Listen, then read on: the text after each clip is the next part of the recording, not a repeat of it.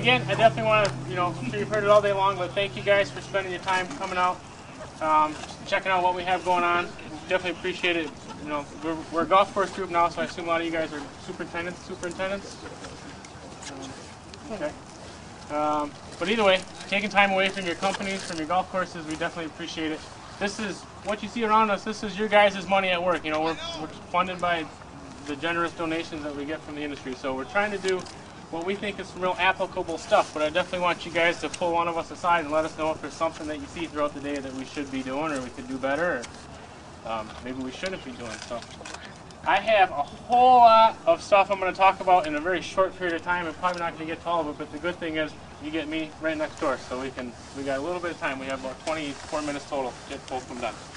So let me just introduce Leah. Does everyone know Dr. Leah Broman? I want to thank Leah right off the bat. She's also on my graduate committee. This is my graduate project. But what we did here, as a superintendent, when I came on board, we came on board in April, so good time to start grass in the spring in the Pacific Northwest?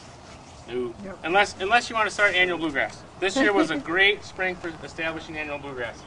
But because I was here in the spring, we wanted to get something going, so we had some field work under our belt. So what we decided, being a golf course superintendent, the particular facility I was at most recently was the golf course was designed to be little to no environmental impact. The whole golf course drained to itself. It was colonial bent grass, pine fescue, fairways and tees, velvet bent grass greens. So I had some real good exposure to basically not watering turf grass and being able to provide a good stand.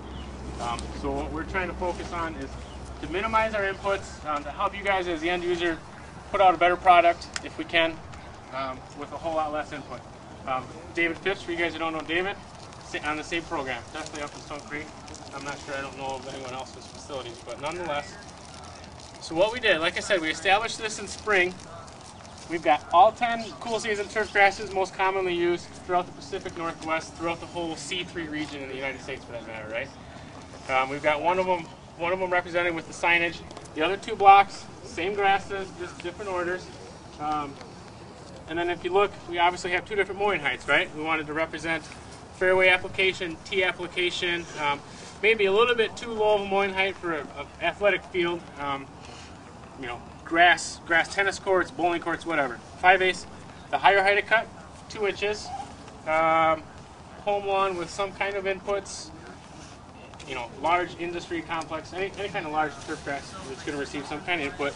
Park setting, you guys, you name it. You guys are growing it more than we are. So with that being said, I just wanted to point this out. This is the mower that we were using to establish those 2 heights. If you look on the bottom side of it, it's got a roller, so it does a really good job striping. The reason I chose to use this is because we can do this.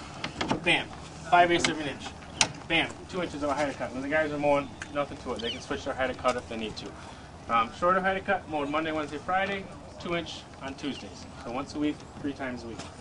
Along with our mowing treatments, we've also got fertility treatments going this way. So as you guys are walking around the plots, you can almost still see some of the applications of our nitrogen treatments, but those are going this way, okay? So if you look at this plot, we've got 2 different nitrogen levels. What those nitrogen levels are, 1 pound and 4 pounds. How many pounds are we removing when we collect clippings from turf grass annually of nitrogen? Anybody? 1 pound, right? So what we're trying to do with this 1 pound rate is to basically simulate 0 to no inputs, right? Because we do have to remove the clippings. Adjacent plots to the bluegrass, especially if you're a fescue plot, annual bluegrass, you're going to have annual bluegrass encroachment. But what we wanted to do is eliminate any bent grass, stolons, making it into another plot, just trying to eliminate all of our competition from plot to plot. The cool thing about this study is, this is cool, I think, for you guys to be able to see all these different turf grasses in one spot under different applications and moistures. So with the nitrogen, the 1 pound receives 2.5 pound applications, Memorial Day and Labor Day. Okay, the 4 pound is 4 1 pound applications, Memorial Day, 4th of July, Labor Day, Easter. Okay, being from the Midwest, we're not growing grass on Easter. You guys are, I can like to claim I'm now from the Northwest, but we're growing grass all year long, right? For the most part, so we threw in that Easter application of nitrogen. This being a native soil, our soil tests indicate we don't necessarily need any P and K. We didn't need any other nutrients. So nitrogen is our limiting nutrient. Okay. So established these in the spring last year. Established them in the spring this year. Got them growing for gave them about 60 days to establish. Come July 15th, what happens around the first part of July to July 15th? The rain shuts off. Right. We don't have any irrigation, any precipitation, so to speak, of for about 45 days. So what we plan on doing, starting them for 45 days. We went till September 1st. We had zero. Last year we had 3 1/100ths of an inch of rain. This year we had 1 100th of an inch of rain over that 45 days. So we're pretty confident we're going to be able to evaluate these and not have to worry about additional water inputs. If we did, we would have just made note of it. Okay.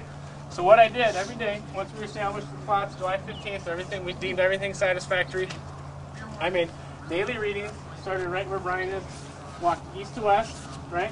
And look at each one of these individual subplots, and what I deemed, basically, to make a long story short, I just asked myself and the other guys making the irrigation evaluations if they thought this particular subplot, 3 by 3, could make it another day without water. Okay, day away from dying type of thing. And along with that, we like to monitor. You guys all know what guttation moisture is, right? Everyone knows what guttation moisture is. Monitor our surface moisture. If you look at, like right here, look on the very tip of that. That's a little droplet of water called guttation moisture. It comes out of hydrothodes. Basically what it's telling you is that that plant has enough water where it's excreting excess water at night to get rid of it. So if we see guttation droplets on the surface, we feel pretty comfortable that there's enough water in there, okay? So when we ask ourselves, can we make it another day? If we deem it necessary of irrigation, I have a little chart. That's all 120 plots. We put a little W here, okay? And then you guys have all seen, may or may not have all seen these glasses. You guys, who's seen the Turf Spy glasses?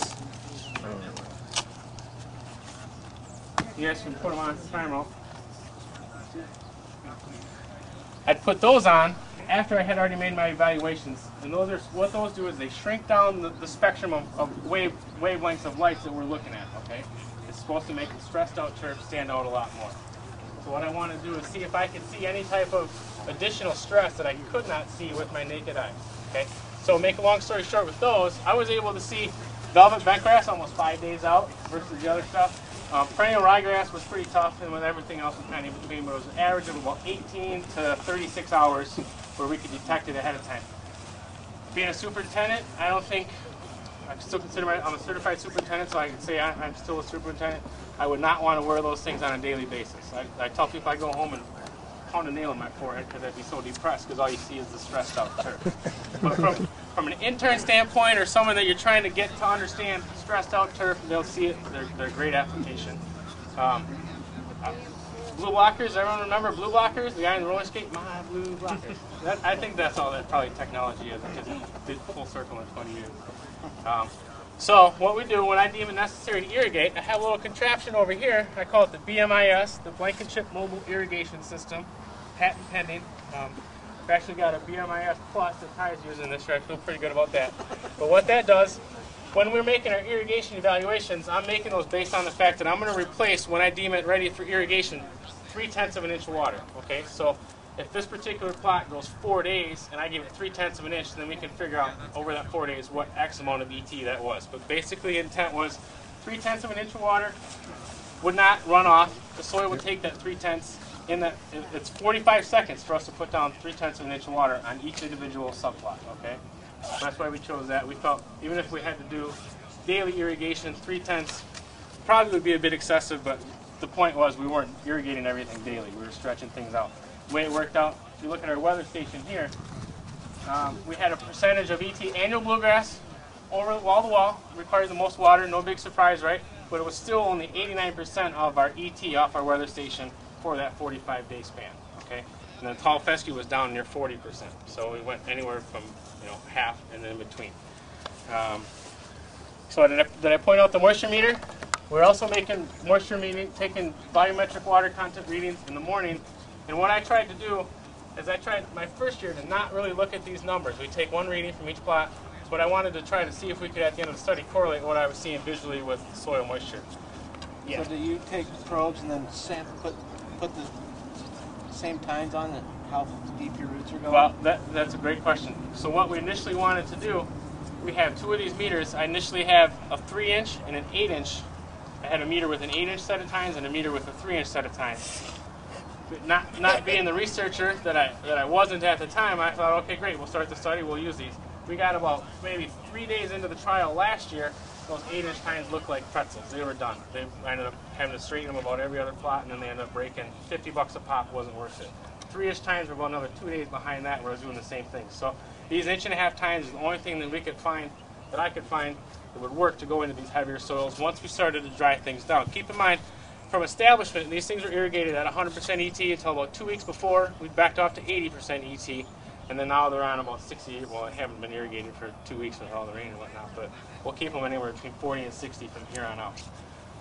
So we take these readings, I download this information. So what I did with the 1.5-inch, which I thought would be kind of helpful if this is your only time that you can use, I went ahead and took all of our annual bluegrass, low nitrogen, low mowing height, and I took the average at the time of irrigation. So soil moisture, these might have been, every time we irrigated, they were at 38%. Every time the perennial ryegrass was irrigated, it was maybe 20%. So we have those numbers. That was what we could really come up with for these. So if you guys want, definitely can pass that around and play around with that. That's a good tool to have. I want a lot of guys, superintendent-wise, I'm sure, are getting those and sending those out with their hand waterers, so they have an idea of what they're looking at when they're doing their hand watering. So that's TDR technology, time domain reflectometry technology. What that does is send an impulse, electronic impulse between those two tines all the way down, and then it determines how long it takes to go from tine to tine. That's your amount of moisture that blocks that. Todd, you found that valuable tool? I think so. If I ever end up on a golf course again, I'll definitely have a couple of them. Yep. So like I said, we're going over here next, but I still wouldn't mind maybe spend another minute or two here if you guys have some questions. If you're in a sand-based green, you can use longer time. Absolutely. Native soil, Yep. shorter. Yep. I talked to the guys. The guys at the University of Minnesota did a USGA green study with these, and he said about every month or so he was having to replace his 8-inch tines just because they were getting so wore from going into the sand all the time. But he was taking a number of readings a day, whereas you guys are just taking them out, popping them in here and there type of thing. So result-wise, I'm not going to bore you with a whole lot of details, but there is a poster where you guys saw the beaverturf.com computer setup. I have a poster in there that explains the percentage of ET each one of these plots ended up at. Make a long story short, we didn't see any kind of nitrogen effect last year. This year, like I said, I haven't ran the stats yet. I think Leah might have been taken with nitrogen this year, which might screw everything up. But we didn't have a nitrogen effect last year because we had things, the spring we had things pretty juiced up trying to get these things grown in 60 days. We did see a difference in mowing height. Anyone want to take a guess as to which one, high or low? More water? High. High. Water retained, you mean? That's what that required more, I call it inputs, irrigation inputs. So the higher I think low water would, or low mow height would need more water. Yep. And I went into it thinking just the opposite.